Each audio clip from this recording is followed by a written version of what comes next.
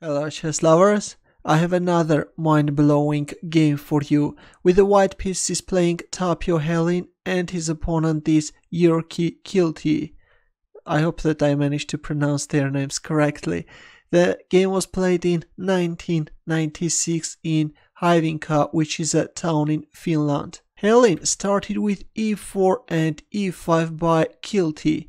Knight f3, knight c6, bishop c4, we see the Italian game, knight f6, two knights defense and d3. Another popular move is knight g5, which leads to very sharp lines, but in the game we see d3, bishop c5, white castles kingside, d6, here comes the dark square, bishop g5 pinning the knight.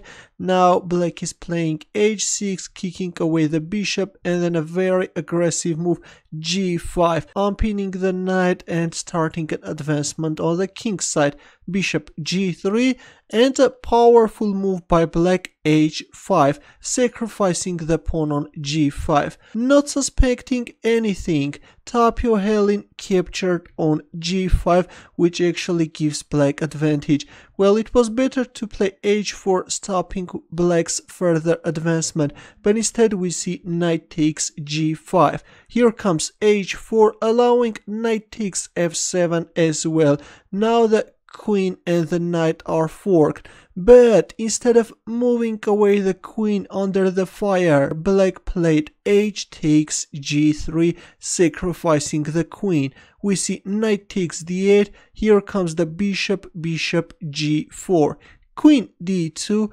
Well, if a move like queen takes g4, then simply knight takes g4. There is too much pressure on f2 square, also on h2. Now if a move like knight takes c6, then black can easily win the game after bishop takes f2 check. If rook takes f2, then g takes h2 check. Now if king h1, then knight takes f2 checkmate, or if king f1, then black is promoting the pawn to a queen, it's over.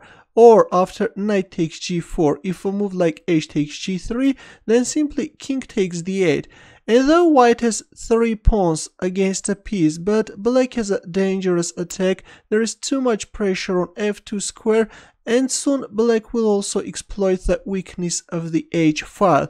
White is actually in trouble. That's why after bishop g4 we see queen d2. Here comes the knight d4, threatening knight e2 check, or even knight f3 is playable.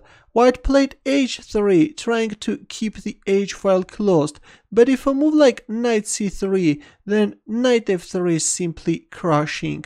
If g takes f3, then bishop takes f3, and the threat is simply g takes h2 checkmate, and it turns out that white can't avoid the mating threat. This is just a fantastic position, and if a move like h3, then simply rook takes h3, and again white king is getting checkmated. Let's go back. That's why after knight d4 we see h3, but here comes knight e2 check. King h1, which is losing on the spot. Well, actually it was better to capture on e2, give up the queen, and then play knight e6. If bishop b6, then knight c3, though of course after bishop takes f1 and then g takes f2, again black has advantage. But after knight e2 check we see king h1, and now you can pause the video and try to find black's next moves. Actually there is a mate in 2. Ready? In this position, Jyrki Kiltti played rook takes h3 check, and after g takes h3 we see this fantastic bishop f3 checkmate. Yes, it's hard to believe, but this is a checkmate.